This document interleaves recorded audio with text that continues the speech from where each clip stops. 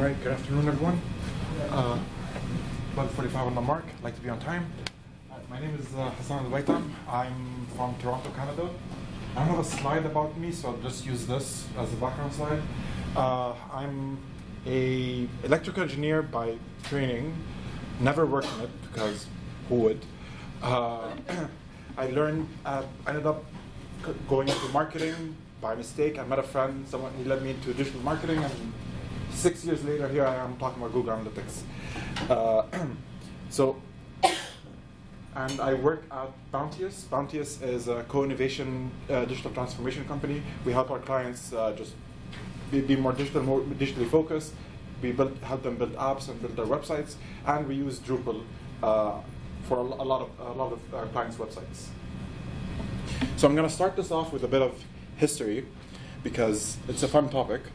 So just Google Analytics as it is, it started back in 2005 where Google, where it was called Urchin back then. A little fun fact, there is a term UTM source, UTM medium in terms of to where the traffic sources come online. UTM stands for Urchin Tracking Module. And the term just stuck up until today. So Urchin was acquired by Google back in 2005. It got rebranded to Google Analytics in 2007. And back then, apps weren't so popular. It was still relatively new. This is right before or right around the time when Steve Jobs got on stage and introduced the concept of mobile apps.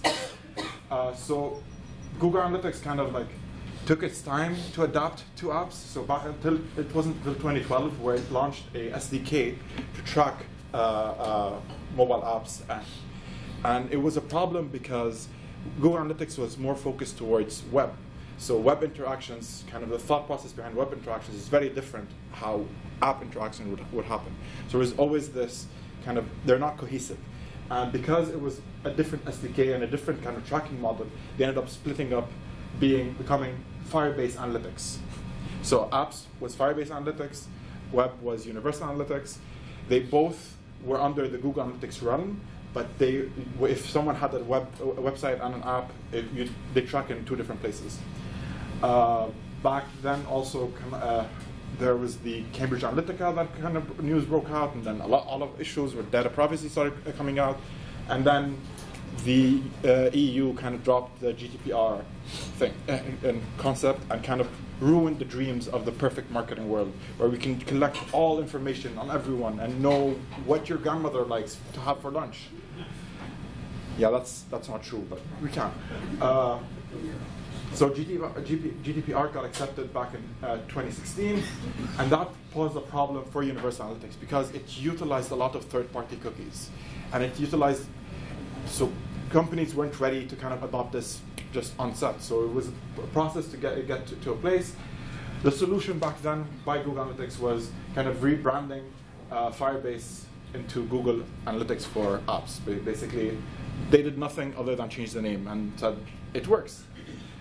Fun fact, even at 2017 is when I went in the field and started learning more about Google Analytics and understanding how it works. So what we didn't know back then was Google in the background was developing this new thing called web and app tracking. We didn't know what it was. It wasn't available for public. But at the time, Safari came up with the ITP 2.0, which kind of just stopped everything in its tracks. If you're not aware, ITP, I don't know what it stands for, but I know it just stops you from tracking people after 7 days on Safari. So good luck. If the conversion funnel is longer than a week, you're out of luck. You have to start over every single time. This worked well for e-commerce. It was fine for e-commerce, but for B2B and bigger purchases, where people would need up to 3 weeks or a month to kind of convert, that would pose a big problem, especially for analytics. In 2020, GA4 was dropped for the public, and it was rebranded to Google Analytics 4. Why 4? No one knows, because there was no 3 or 2 or 1. It's like the Windows 7, 8, and then 10. So Google Analytics 4 launched, and it kind of changed everything in terms of how it's tracked. And I'll explain what I mean by it changed everything, because the thought process, it unified both web and app, and the experience of tracking kind of got unified. So it's a whole new model of thinking of how we track interactions on websites. Now, the biggest news to come out was that Universal Analytics will be sunsetted in July 1st of 2023. So counting today, we have 66 days left to transfer from Universal Analytics to GA4. I'm hoping everyone who works on a website already transferred just for the year-over-year tracking, but you have 66 days left, so hopefully there's some time. So the main question is, what changed? Why the big shift from Universal to GA4? And the answer is the data model. The data model in Universal Analytics kind of focused on one main thing, the user. And then it bucketed all the user interaction into sessions. So once the website loads, it's called a session starts. So everything that the user does on that during that time is called a hit. So a session starts, I open a page, it's a page you hit. I scroll, I click on any element, on a button, or I click on a form.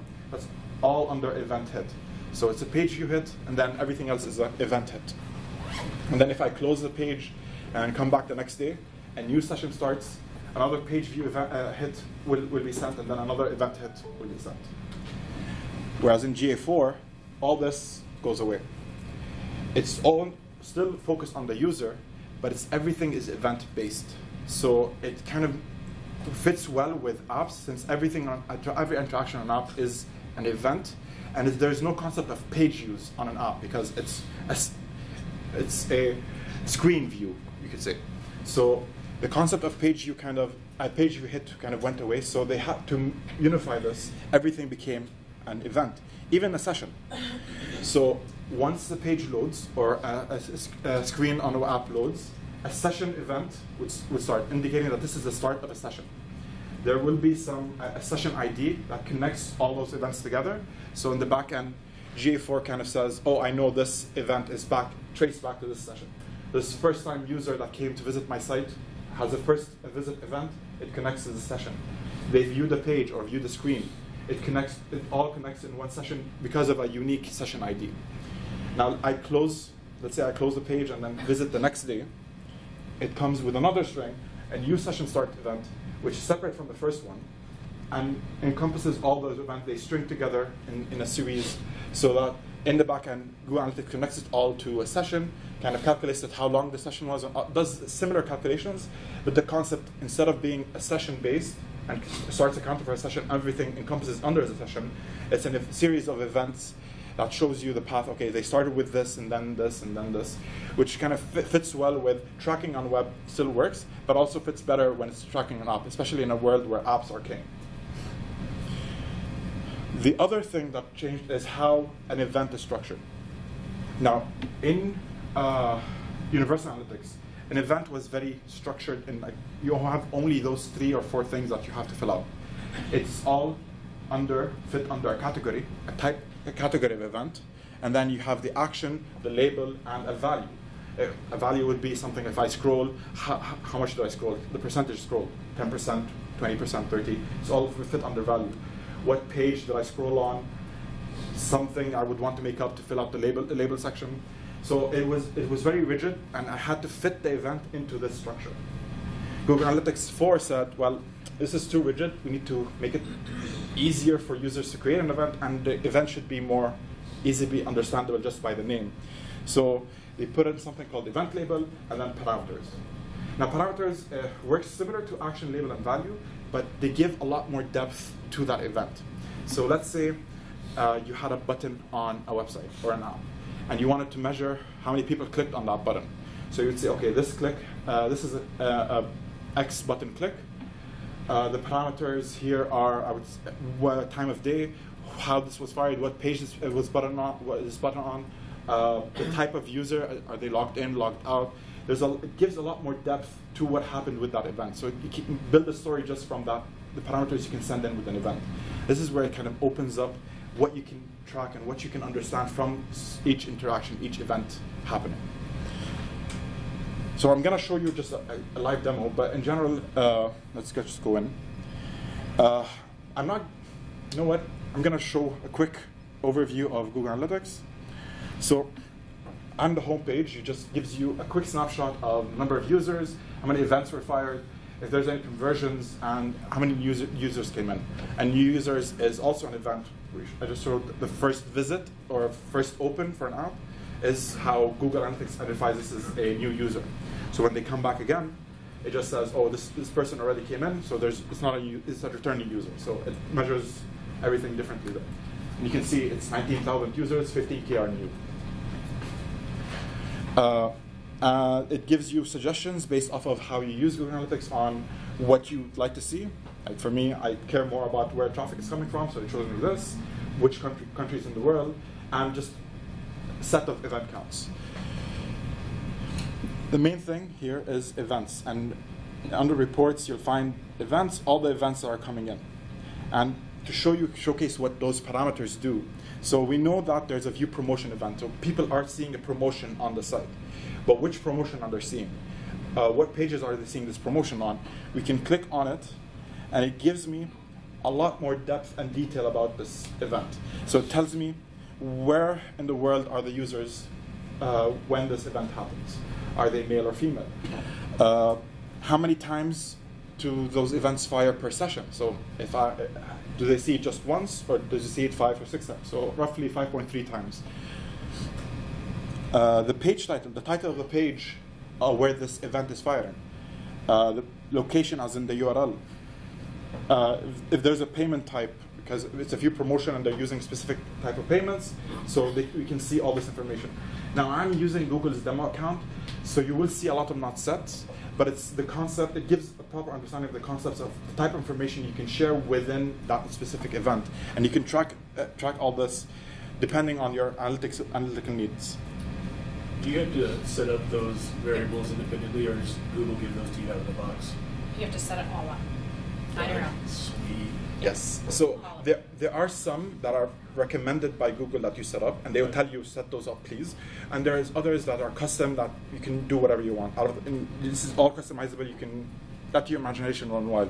Of course, within limit, because we still have GDPR to worry about, and Castle in Canada. I'm not sure about the states, if they even care about data privacy. I know California does. We pretend to care. Yeah, we put the little notification instead. So it is fully customizable. There are a set of events, especially for e-commerce, there are a set of recommended events that Google says, please set them up, because Google, first and foremost, built this for e-commerce. But you can play around with it and customize it in a way where you can track a SaaS product all through Google Analytics. It takes a little finessing, but it does work. Yeah, so it gives you, basically there's a lot of more information that you can send in to an event outside of just the action, category action label and value structure that you had in Universal Analytics, which is great. The other thing that GA4 introduced, and this is way before the ChatGPT and all the fun AI talk, is machine learning in GA4. This was the crux of why Google said we wanted to create a new thing, because this is a feature that required an overhaul of the back end of Google Analytics. What now you can do is, so I talked about suggestions based on my activity. This is basically learning how I use Google Analytics, and it suggests those cards because it knows, oh, you're a marketer, so you care about where the traffic is coming from, or what countries are the users in. But if someone was more on the technical side, they might see something different cards, and it's basically just the machine learning aspect, learning of how you're utilizing or using GA4. Another thing you can learn is just automated insights, where it just learns from your data and tells you right off the bat, oh, we noticed there's something happening here that's worth your look. And you can customize it too, basically saying I want to track this specific metric to see if it increases or decreases by a set percentage. And to show you this here, there is insights and recommendations. So in this section, you'll see this is all the automated insights. It's telling me that the organic channel drove 33% more revenue than the rest. For me, as an analyst, I would have to go in and check every channel to find this out. But Google Analytics 4 just told me, okay, here's your job done for you. I'm not going to be replaced yet, I hope. And it also shows you other information like the revenue last week versus this week. There's certain insights that someone would want to go in and dig deeper. Just knowing where to start because of this machine learning aspect is a really nifty feature. Another thing that they have is just they added more predictive metrics. So this is auto-calculated by Google. It's already pre-set up. Just you need to set up the recommended events like e-commerce, add to cart, checkout, and begin checkout, all those fun recommended events. Based off of those events, the machine learning aspect can tell you, is there a probability of purchase? And if this specific user set have a higher probability of purchase or lower probability of purchase. Churn. Churn means that they're users who buy your product but may end up stopping and they will stop buying your product. So churn, it predict, okay, this subset of users may end up churning in the next week or 60 days or so on.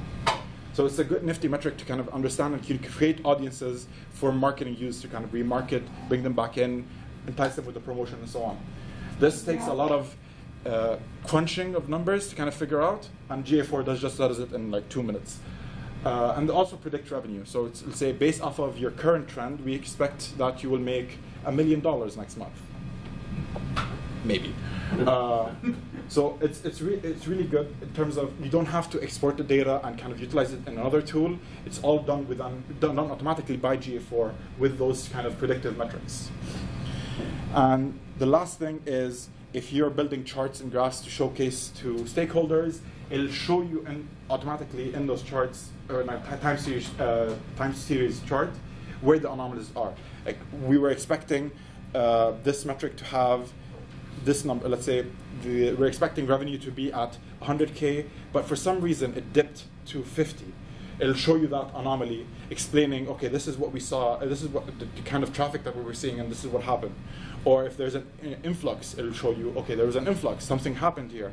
It just gives you the entry point for you to start your analytical process, rather than discovering this yourself and kind of figuring out where to start to analyze.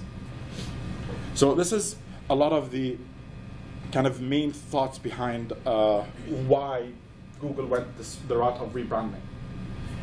But we are in a Drupal conference, and we're mostly a developer crowd, I'm assuming, developers? Yeah.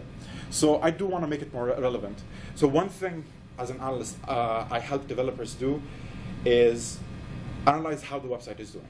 Not by the number of users coming in or how many people clicked on this button, but one of the things that we used to face a lot back when I was in-house marketing was, why is our website slow?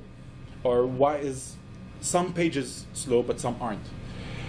And what is causing the slowness? So like anyone would, I jumped into Google Speed Insights, plugged in the website, your website URL there, and it told me, oh, you're doing well. But I'm still getting reports, no, there is slow pages. So I tried to figure out what the issue was, and then I discovered Core Web Vitals. And it's much easier to kind of analyze with GA4, and kind of shows the power of GA4 and what you can do with GA4. So Core Web Vitals are just a set of performance metrics that tells you how your website is doing. Google tracks this on a high level with Page Insights, the Page Insights speed test. And it focuses on something called CLS, LCP, and FID. I'll explain what those mean in a second, but those are the key 3 metrics that we look at to kind of analyze, is the page load fast, slow, how important, what should be fixed to kind of improve the speed. So this Core Web Vitals was developed by Google. It's a library that can be added to any website. And it's essential for if you want to improve your SEO rankings. If marketers are saying we're ranking too low, just throw in this and tell them, okay, because of your pop-up, the website is slow, so blame them. As a previous marketer, giving you tips to kind of avoid marketing requests. Anyway, so the main 3 metrics: CLS, LCP, and FID. So Google created this library. They have all of this, all the code on how documentation on GitHub. I don't want to go through it too much, but this is the main thing to get the library loaded. The slides are on the session page, so if you want to download them as a PDF and follow through, the links to the GitHub, or if you want to scan the QR code and just go through it yourself to your phone, feel free. So there's different ways where you can load in the library. I opted for this one because I use Google Tag Manager and won't accept anything other than standard JavaScript. Not even ES6, just this. The main concept of what this is doing is it's loading the library and API, and then console logging CLS, FID, and LCP. That's basically what it's doing. There's nothing too complicated. You can play around with it to do something else, but this is, in the end, this is what's going to do. Log what the metrics for CLS, FID, and LCP. I've said them too much. Now let's go into what they mean. CLS is the most complicated one, and even I don't understand what the point of it is. But basically, it stands for cumulative layout shift. In a nutshell, if you have an element that moves on the page, that can give the user an experience that, okay, the site is still loading or it's not fully loaded. So knowing what is moving on the page, what elements are moving because of a CSS function or a JavaScript function or something, and knowing where it is and knowing how much is it moving is important to kind of improve usability. And it's not so that the website loads slowly. It's more a perception that the user sees that, okay, because this is moving or it's not fully loaded yet, it seems like the website is slow. A good score should be under 100. Because Google is so smart, they never told us what 100 represents. Milliseconds, pixels, just 100.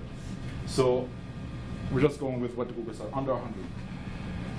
Now, in the previous slide, I showed you that the function console logs CLS, on CLS console.log. So what that does, it returns a JSON object with all the information. And here is what it looks like. Means nothing. But there are specific points that is important to kind of take a note of. First of all, the name, of course. We know what the name is, but also the value. This is an amazing number to hit. It's way over under 100, so perfect. Another thing to kind of look at is what is the element and how did it move? So it gives you where it was initially and where it is right now. How much did it move? According to this example, it did not move by much. It just went down a couple of pixels or up a couple of pixels, but nothing too major. But also it gives you the ID, or in this case, the class of the element that is moving. And it's important to know because then when you're analyzing what is going wrong, if let's say this was 200 something, then okay, I need to know what this element is that's moving and kind of figure out why it's moving and how can I improve on this metric. Maybe lower how much it moves and so on. So in a nutshell, that is CLS. Another thing we're talking about is the larger content pageful. And usually that, when on home pages, it's the hero image. It's basically the biggest element of the page that is loading. And here we're talking about, we want to make sure that it loads as fast as possible. Because the slower this loads, even if the rest of the page is fully loaded, but this is still loading, it shows a perception to the user that the page is too slow. So this is why it's very important, because it's more perception rather than actually it's loading slowly. The best score should be anything under 2.5 seconds, and at least they gave us what 2.5 stands for this time, seconds. The problem is that when you look at the code of the JSON object, it shows you 786, yet the rating is good, because this is milliseconds.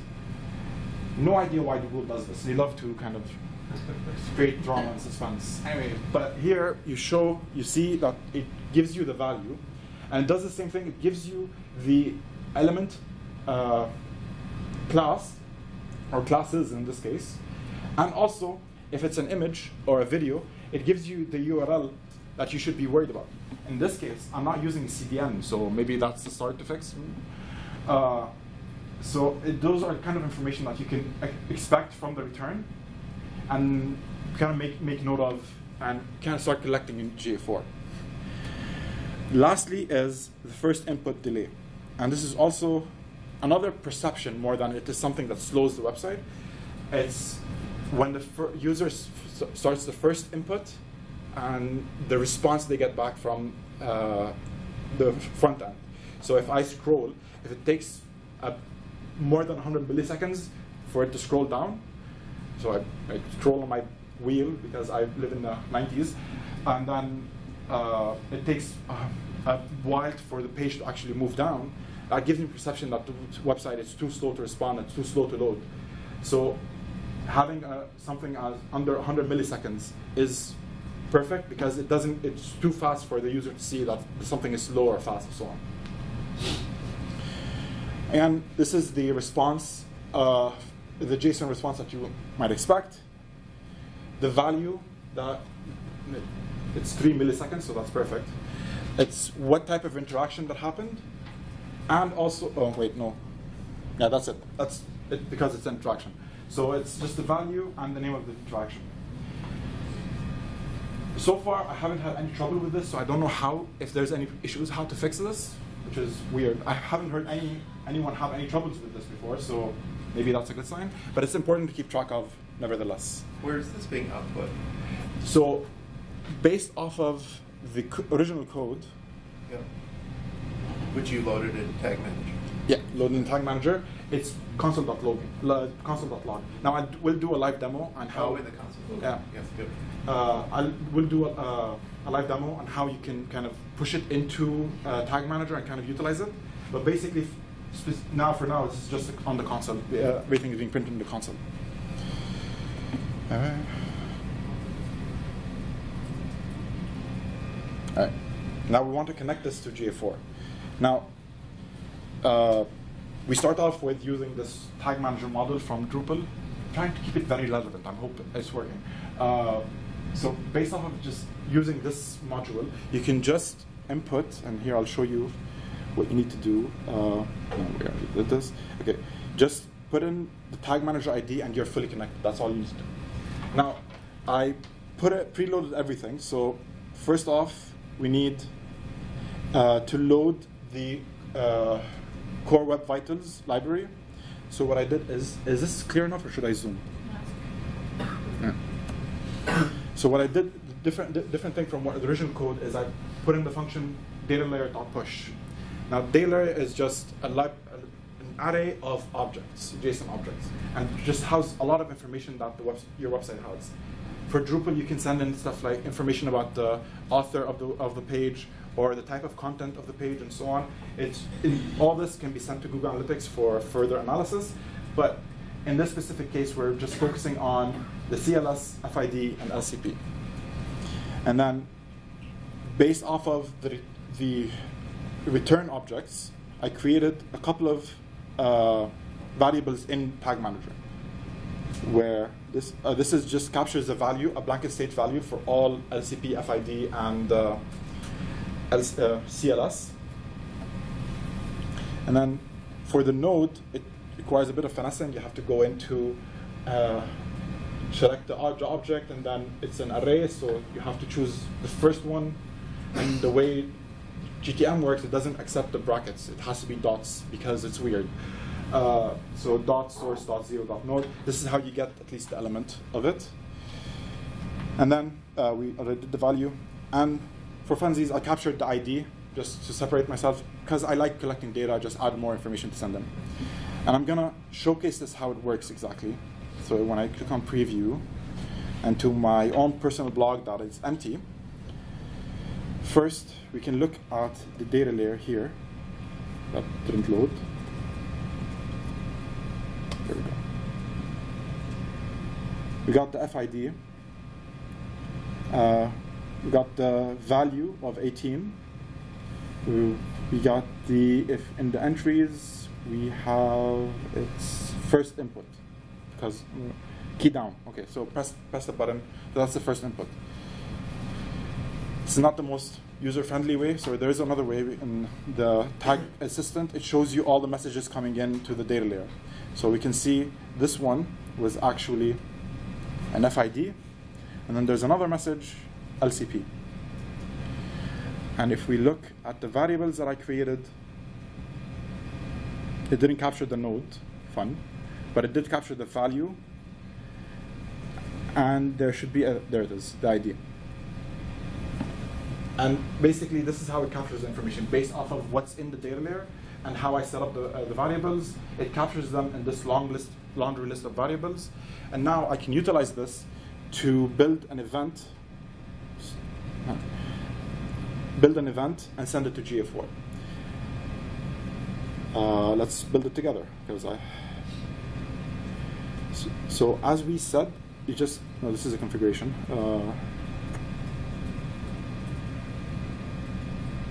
We can call this, because of the structure I mentioned, we can have event name and then parameters under it. So the event name for this would be Drupal.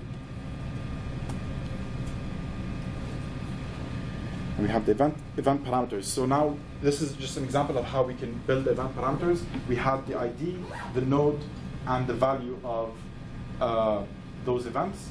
And also we want to know the name of this specific event. So we can build events for each and every single one, the LCP, FID, and CLS.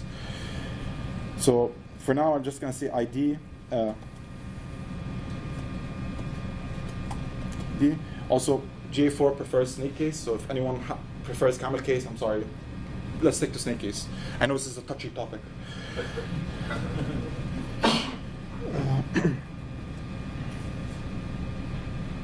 Yeah. And then we can add for value.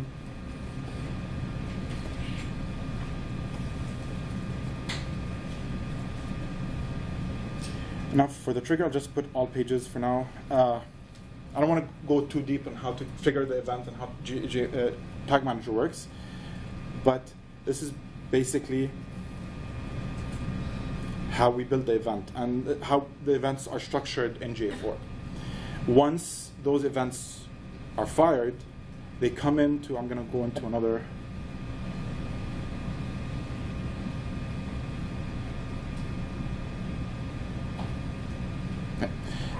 They start showing up on the list here.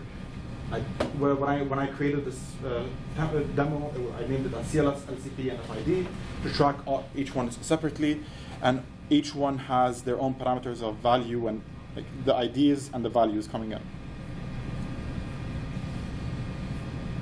Now this is all well and good. We collected the values. We have everything stored in GA4. Now we want to understand what's happening. So you need to analyze the data. Can we just call you at that point? Yes. Another way. So there is this dashboard that I built. You can scan the code and you can copy it yourself and kind of connect the data once you have everything set up. You can copy this dashboard and just connect it to your Google Analytics. It's all ready. This is kind of a freebie that I want to share with you. And I'm going to show you how it works. So here is, let's put in Q1. So the dashboard shows is that what are the three metrics that we're looking at, and based off of like the okay, good, and bad of them, what the metrics are. Anything lower than 100 is good. Anything between 100 and 250 is okay, and anything above 250 is bad and needs to be fixed right now. And the same thing for LCP and FID. Now I started with looking at averages of overall what the metrics are. And then the next part would be, an individual page. What is the metric for each individual one? And the similar color scheme, green, yellow, or red, so that you know, okay, this is good, okay, and bad. For now, let's say we're looking at homepage's LCP is horrible. So this needs immediate fixing. So as we said, LCP is the largest content paintful. So it is important to kind of know what elements of this page need to be fixed. So here we go into, we're checking issues.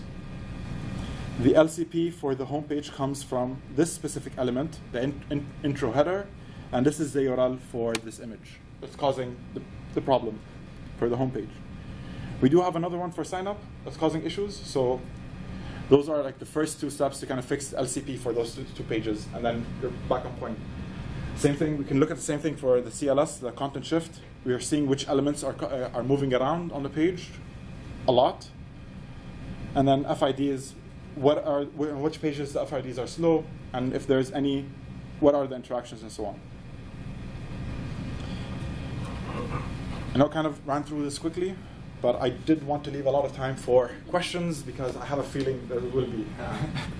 Right, yes. So how much emphasis do you think that Google is putting on those three metrics? Like, what if you had to like say like is a part of your search engine rankings and how well your site's performing, etc. Like how much emphasis are they putting on them? So basically, all the emphasis is on them. When it comes to speed, so for search engine optimization, it's a topic on its own. It's a yeah. Right. But when they say site speed should be this, it's basically referencing one of those three metrics. Mostly LCP, the largest content painful, because it's the easiest fix, and it's the biggest issue where like users actually see this.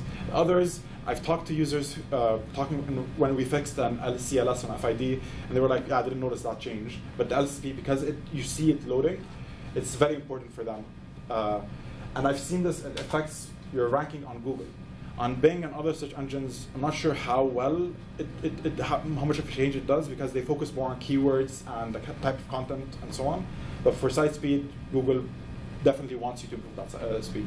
Okay. And I have one other really high-level question. So in this, I don't know if it's worth mentioning the way that the G4 is collecting data, because it's very different than UA. So it's collecting data in 3 or 4 different ways, depending on how you set it up. Signed in Google users, all of the data that they used to collect, as far as the fact that you can't see, it says, unknown. That's the reason why they're collecting data differently now, is because they can't know a lot of that because of the issues that, what people say, opting out of collecting data, right? Yeah. So there's all these reasons why, that also the ways that they're collecting data is different now. So I guess, given that question, my next question is there another analytics platform that people are using now? We've all been using Google Analytics for the last 15, 20 years. Are people looking at other platforms? From the clients I've worked with, very few. So mostly what I've seen is that Google still holds a big chunk of the market.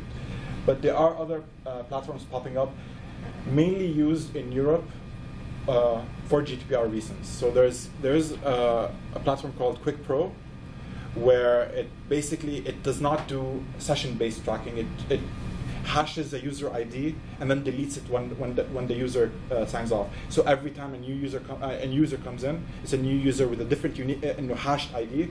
And according to GDPR, as long as that is not saved anywhere, you're fine. So there is those types of platforms coming in with more privacy focus. The reason why people still opt in for Google Analytics, and I don't see them leaving Google Analytics, is because of the connections with like Google Ads or ads platforms, or mostly remarketing and marketing tools. Because of how easy it is to kind of connect Google Analytics to Google Ads or Google 360 display and display video. All this makes the user want to use GA4 because it's just easier, rather than figuring out how to collect this data, export it, import it into those ads tools and so on. Also now Salesforce is jumping on the mix. There's a lot of integrations between Salesforce and Google Analytics, and a lot of the enterprises use Salesforce heavily, so it's easy to connect Salesforce data with Google Analytics data and do their customization and personalized marketing stuff. Yes, let's start with you. Okay, great job, by the way.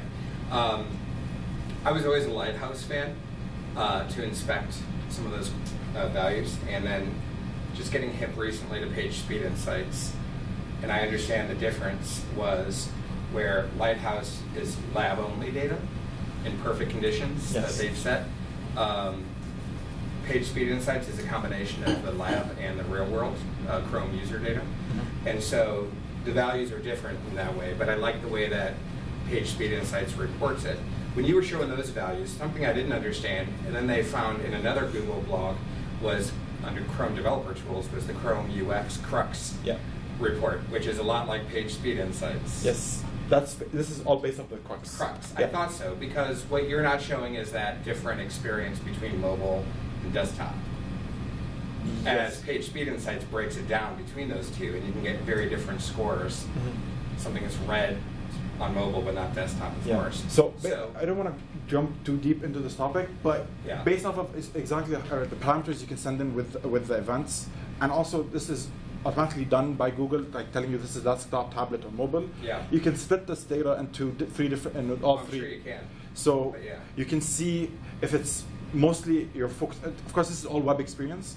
So if you can basically say, okay, this is the I want to focus on all mobiles and types of mobile devices. Maybe a Samsung Galaxy S4 way back in the day loads the site in a different speed and different values come in, and that's why there's an increase in FID or increase in LCP. It's spiking because this specific device, people are a lot to sign into the website, and it's causing all this. So there is a lot of ways you can kind of slice and dice information to kind of dig deeper.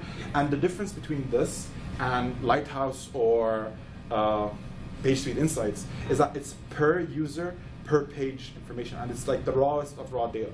Whereas PageSpeed Insights and Lighthouse, as you said, perfect conditions, and it just combines all this information, averages out for you, and maybe it does break it down per page, but it's just an average of perfect conditions. This is what you should expect. The same thing with PageSpeed Insights, where it looks through all the pages on the site, gives you an average, and says, okay, this is the average total, and this is a problem page. But with this, you have access to the raw data, so there's a lot more information you can do, and kind of like a lot more insights you can grab out of it. It's also historical. It's also historical, yes. Yeah, exactly. So when you see combined scores like that, is that just taking the average between everything, all devices? Yeah, it is. And we can build filters to kind of like break it down based on the device. But for the purposes of this presentation, and I only had an hour, so I couldn't like go deep. But we can break it down into like per user level. Yeah, we use the Crux thing for that. Okay. Thank you. Yes, you're standing, so. I'm a developer, not the GA tool is owned by the marketing team, my company. As a developer, one is, how do I know if I'm using GA4? One. Two is, how do I tell them to use GA4? Oh, if they're not using GA4, I would go to leadership and tell them to fire them. They're doing something wrong. Marketing, GA4 is, Google Analytics is important overall, and if they're not using GA4, they're going to be losing data. So I would start off with the first slide of the timeline, telling them July 1st is the deadline. Use GA4 now. That's number one. How do you know? Yeah. I'll show you something quickly. That's the question. So there is this, it's called Google Tag Assistant Legacy. If I enable it and load the page, it tells you all the tags that are on the site. And if you find anything called global site tag or gtag.js, that means you're using GA4. That's how you know. And if they don't use it, just call me up. You have my LinkedIn. Call me up. I'll talk to them for you. Okay. Yeah. How often do you check in with developers to verify and fix these? Like, are you a part of that conversation, or are you like, how often would you recommend us as developers to look at these and hand off or fix this? It depends on how complex the site is and how complex the analytical process, or like the analytical information that we need is. There are times where I don't talk to developers at all because I can do everything through Tag Manager. So all I need from the developer is just input this code snippet and we're good. But when it comes to, there are other parts. I worked with a client where I had to basically become the developer. I would build a whole documentation of, okay, put this code, snippet code, send this function on this click, on that click. This is the information that I need. And we would check in on a regular basis because everything needed to be done through the developers. And it felt like I didn't want to overwhelm them by letting them to do all the research. So we worked together, like, okay, this is what I found. Does this fit the code base that you're trying to do? How can we improve this or clean up the code? And there was a lot of back and forth and kind of collaboration there. Of course, that was an expense of client hours, so I would not definitely recommend that. But it's important to have that conversation, at least have a good informational meeting in the get-go, setting the expectations, understanding what the marketing needs or the analytics people needs. I feel like there's always that disconnect because we have like an initial point, okay, yeah, this is we kicked off the project, we know what needs to be done, then we go, and then we find out, okay, this is not detailed enough, or developers didn't ask the right questions, or analytics didn't give any information. I know we do, so I'm sorry. So having that in a long meeting in the get-go, just understanding all the requirements, helps with helps define how many meetings do you have on what kind of basis you need to meet with the developers, meet with the marketing team or analytics team. Yes. Just just to build on what that gentleman was saying about how can you tell if the site is using GA4, can you do that through inspect? Yes, you can. So it is a bit more, I don't like it, but there is a way. So if we go to, most of what I do is on Chrome, but I think it can translate over to Firefox and Opera. But if we go to network, I'm just going to reload this. And it just shows everything. I already have this filtered, so it's great. Anything with collect, here, let me see if this, no, it won't zoom this one. But, so anything with collect and v equals 2, this is basically the API call that the browser sends to GA4. So you can see it's a collect and the version 2, which is GA4. And then you can see the, wait, did it go?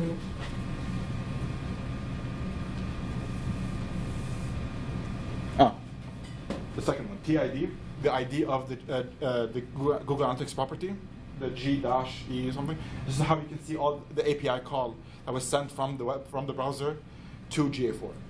Is there anything you can find within like within the header code, like maybe you know how in like UA there's a GTM equals UA or something? Yeah, like that? so there is, but it depends on how Google Analytics was set up. So you can find here, for example, I don't have, I have Google Analytics set up through Tag Manager. So I do find this script saying that Google Tag Manager is there, but that doesn't tell you if GA4 is installed through Tag Manager or not. Right. There are times where, as you said, there's a snippet of code built in the head element that tells you, okay, this is connecting to Universal or GA4. Yeah, the easiest thing is that the tag assistant. It's like just something you add to your browser. It takes just a couple of seconds to do it. I'm interested to see if that's available on Firefox. It is. That's a good question. It is. And Oh, really? Yeah. Okay. Now, It's easy to do. if you have access to their tag manager, you can see that immediately, and then it's not your responsibility as a developer. Like somebody should be able to log into their tag manager and see that there's a It's more of like an upsell point of view. Yeah. Do you have GA4 installed? Let me. I can see that you don't. I see. Yeah. Okay. I apologize if I missed it. I got in here late, which is not cool. But does you said in your first slide that you talked about a timeline? Are they migrating users to GA4 automatically? I saw at some point that they said they'd set up a GA4 property for you. yes, it was bad. It was the Do reception you was remember bad. that Yeah. communication? And it's like, wait, we're confusing So me now. the whole point was, and I can show you an example of this. The whole point was, this is my empty Universal Analytics property, and a lot of people did actually kind of already migrate, but the problem was there's a specific setting in admin here.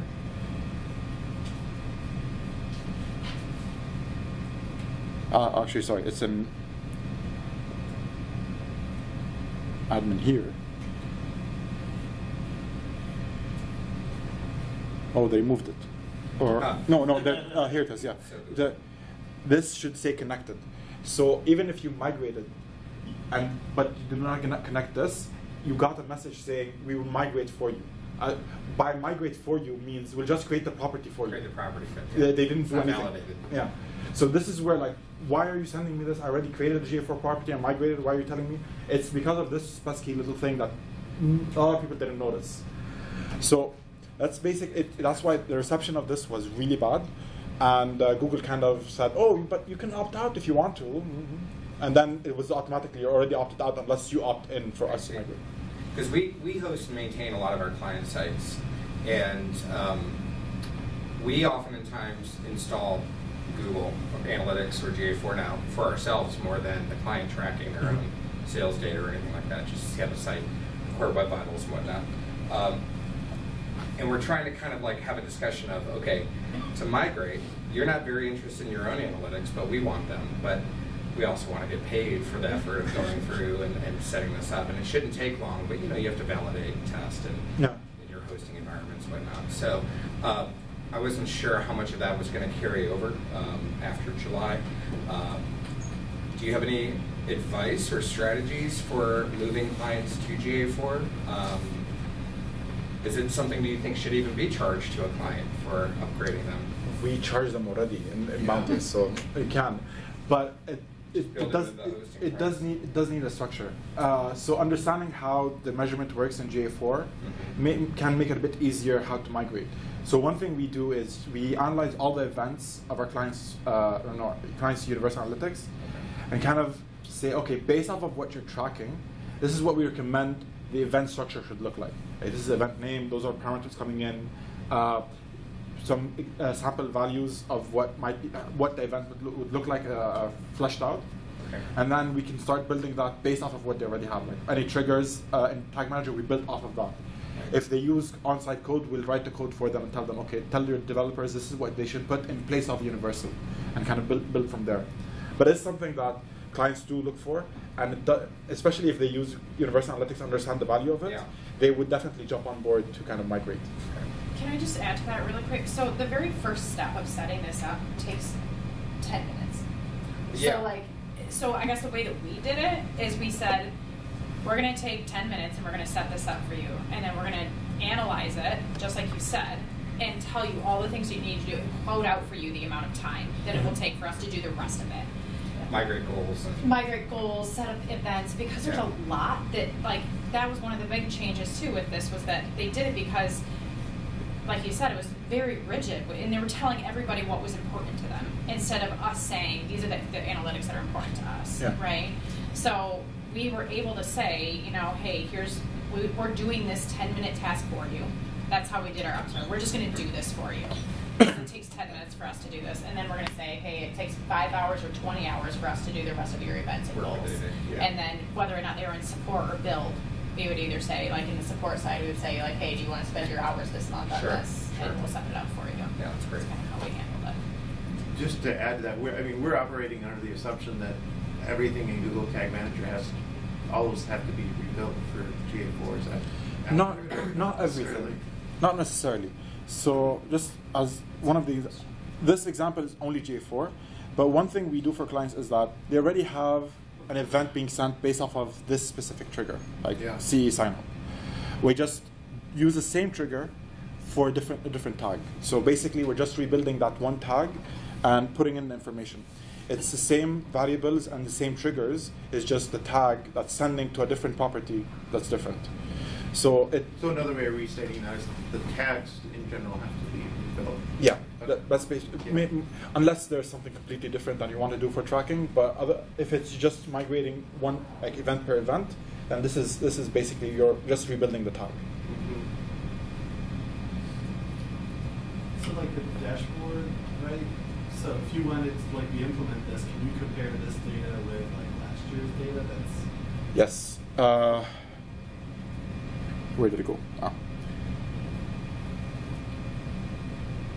Oh, I didn't put it in. But yes, you can. Basically, it's just a checkbox where it shows you, okay, a week ago or last year it was this, and now it's this. You can see has it improved, not increased, decreased, better, worse, so on. So there is a lot you can do with those types of dashboards, and a lot of filtering that can be built in. Again, for the sake of just presentation, kind of getting the understanding the concept of how it can be used. It's very simplistic of what I did, but basically there's a lot more you can do with this data, because you're collecting the raw data of those vitals. So you're not depending on Google telling you what the data is, or Lighthouse, or so on, and perfect conditions. This is real life data, real life raw data that's owned by you. So you can do everything you can. And it does not fall under GDPR or any data privacies, because anonymized, so you're all good there. Collect as much as you want. Yeah. Have you been suggesting to your clients, once the migration is complete, to disable their own property, or you let them run in parallel until the end of July? Let them run in parallel, because you need to kind of see because one thing is you'll find that there is a difference of numbers in the metrics, number of sessions and number of users and so on, in Universal versus GA4. If you see that the difference is between 5–6%, that's fine. If you see the difference of 20%, there's something wrong either in Universal or GA4. So this can kind of, most probably is GA4. So this at least helps you kind of debug and see where any, fix any issues that pop up before the cutoff, and then you have like the data already there. Now the question that should be asked and Google should answer is, will the data go away? Or, like, can we utilize the data from Universal Analytics, or will it stay there? Just we can extract reports or not? They're still very unclear about how this will happen. Okay. We might get a definite answer by next year, July. That's when the 360s enterprise properties will be cut off. So maybe by then we'll have a more solid answer of what happened with the Universal Analytics data. But for now, it's side by side up until the cutoff, just so that you can have something to fall back on if GA4 fails for any reason. Okay. Any other questions? Yes. Is there anything you could do proactively for data retention off UA? Yes. If you're using the standard one, then I would say if there's reports that you know are being used regularly, just start exporting those reports, like historical reports for them. Like in last month, last 2 months, last 3 months, and so on. Saving them in a CSV file or saving them in any cloud hosting, some BigQuery-like platform. Is at least you have like, oh, you own this data, and it won't be lost when UA eventually is wiped out. If you're using enterprise, then there's a connection between Universal Analytics and BigQuery that you can utilize and just export everything for the past 18 months. 18 months for a year and a half. So it gives you somewhat year data that you can look back on and kind of compare. There are tools that are paid where you can connect to the standard Universal Analytics and you get similar exports to what you would get from the enterprise one. It uses the API and just flattens out the tables for you. So there are different ways you can go about it. Not the simplest, the most time-consuming but cheapest one is you figuring out what reports that are being used and just export historical data from there. All the way back to the beginning, you talked about that churn data point. Mm-hmm. Like, what's an example of, have you seen like marketing implement to stop or stop the churn? Stop the churn. Oh, that's or improve it. Like if you've seen a high number and they're like, oh, that's bad. And what did they do to help that? So churn is inevitable. No matter how good your marketing campaign is or marketing work is, there will be churn. It's just how big of a percentage. Is 50% churn? Like every month you're losing 50% and buying new 50% new users, then that's an issue because that's a waste of marketing dollars. The lower the better, but there's no optimal like industry standard. Anything above this number, at least I haven't heard of it. I'm not. What usually I've done over the years is basically coupons. Like we send out, we know that this section based off of some machine learning algorithm we put in, it says, oh, this group might be falling off and churning off. We send them a coupon. And you might see this in if you sign up to a lot of, like I do, sign up to a lot of e-commerce websites or SaaS websites. When they notice that you might be canceling, they'd say, oh, next month is on us, or here's 20% off your next jeans, and stuff like that. This is based off of like the recommendations that come from the churn metric or the back-end machine learning models that marketing teams deploy. Based on that too, do you look at like what people leave in their cart and abandon the cart and stuff?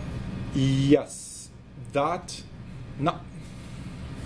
It depends on the business. I've worked with NGOs that build their donation funnel as an e-commerce site. So adding to cart, like I'm add $5 to this cause and $10 to that cause, adding to cart. So there, I collected this information and what is being added to cart and then not checked out. And based off of that, tried to connect, if they didn't have a login feature, so I would send the Google Client ID to the backend and kind of connect it to someone who donated before. If it does, then I'd be like, we saw that you forgot this in your cart. They hated me for this because a lot of negative feedback. How did you get my email? But they ended up checking out in the end. So this is one way I utilize it. For e-commerce, it depends on if they're logged in, not logged in, and all that. It just gets a bit murky and iffy. Is there a specific nomenclature you use for parameter types? Yes, the naming convention. snake case. Yeah, the recommendation by Google is just use snake case. In Universal, it was camel case, and I think someone changed so that they changed the whole nomenclature. So now it's thinking snake case. Yes, it is time. Thanks everyone for pointing it out. Appreciate your patience, and I hope I didn't bore you.